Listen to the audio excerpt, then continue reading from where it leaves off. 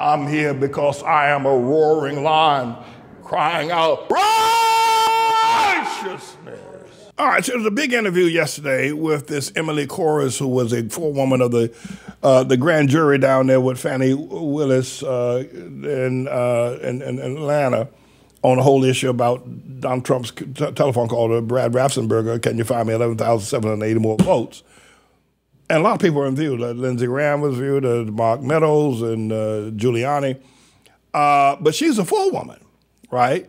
So she, I think, spoke to the Associated Press, the MSNBC, and New York Times interview yesterday indicating that, according to, she'd been a forewoman, but there's certain things that she's restricted from saying because, you know, there are laws once you become you can't just, but I think what she was indicating is that if Trump is going to get indicted down in Georgia, and all the liberals were jumping up and down like a bunch of cats on a hot tin roof. And she just kept indicating that Trump is going to get indicted. Trump is going to get indicted. She didn't say that, but she intimated it. So I'll tell you what, I'll let you listen to that. This is an MSNBC Blanche, somebody who interviewed her yesterday. Just yesterday. Now, she's a young girl. She's about a young woman. She's 36 years old. And, you know, she looks a little, I don't know what to say about it. She sounds a little off chain to me. But anyway, go ahead. Roll this. Take a look at this, everybody. And so we're talking about multiple people. Yes. How long, how many people? Was this a long list? It's not a short list. So we're talking about more than a dozen people? I would say that, yes. Okay. Are these recognizable names, names that people would know? There are certainly names that you would recognize, yes. There are names also that you might not recognize, or there are names that, like, you might recognize as someone who's followed this case, but then, you know, your mother might not recognize because she doesn't care about the intricacies of the case. But there definitely are some names that you expect. Did the grand jury recommend an indictment of former President Trump? I'm not going to speak on exact indictments. Would we be surprised? Are there bombshells of who is being recommended for indictment? I don't think that there are any giant plot twists coming. I don't think that there are any, like, giant, that's not the way I expected this to go at all. I don't think that's hold on right there, Mr. I think that, I mean, a lot of people are interpreting what she is saying is that Trump is going to be indicted. And they're all jumping up and down. The liberals, they're all having parties like, I mean, they're having cocaine parties. Just from this one interview, that they think that Trump's going to be indicted. You know, maybe I'm misreading. Maybe her demeanor is so confusing. She's, you know, like a valley girl or something like that. It's probably turning me off. And so I'm not able to read her correctly. I'm not necessarily reading that Trump's going to be indicted. You know, or that the grand jury recommended that Trump get indicted. I think that's what this grand jury does not indict. It recommends indictments. But, you know, her valley girl demeanor kind of like throws me off. But the liberals are having cocaine parties like you won't believe. They've been bought up more champagne than Drizzly than you can shake a stick at. I shouldn't give Drizzly any play right here today. But go ahead, Ms. Angel. Let's listen to the rest of her. She's a little valley girl, if you ask me. For anyone. So nothing that would surprise people who have been following this? Probably not. I wouldn't want to characterize anyone else's reaction, of course, but so that was when we heard a lot in testimony. But probably not. It probably wouldn't shock you. I would not expect you to be too shocked, no. And that includes of the former president, potentially? Potentially. It might. I think that there were a lot of people that we could have subpoenaed, and there are a lot of people that we honestly, like, might have subpoenaed, but there was also, I don't know, partially the time factor. Like, if we had subpoenaed everyone who had potentially something to say about this, we would probably be there for 2 years. You know what I mean? Like, there are just so many people involved. And I think at some point through this investigation, especially as we began to speak to higher profile witnesses, I think some of the combativeness that we experienced meant that the DA's team, as well as us, kind of started to pick our battles. And when someone, like, for example, goes before the January 6th committee and says they plead the Fifth 200 times, do you really expect them to come?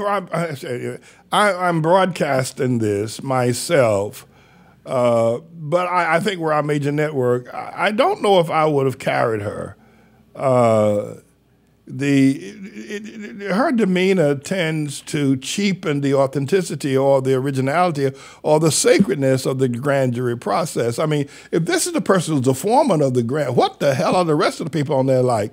And you know, not that youth can be a scourge in this regard, but the way she's conducting herself, I don't know if she is seasoned enough to make decisions about whether the former president of the United States of America should be indicted or not, or whether Mark Meadows should be indicted or Lindsey Graham. Lindsey Graham should have been indicted and put in jail 1,000 years ago, if you ask me. But, I mean, something about this doesn't feel right to me. And even though I'm broadcasting myself, I'm broadcasting it to show the lunacy of it.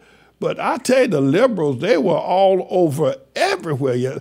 I mean, this story outplayed Joe Biden over there in Poland and in Ukraine. They took that off the air.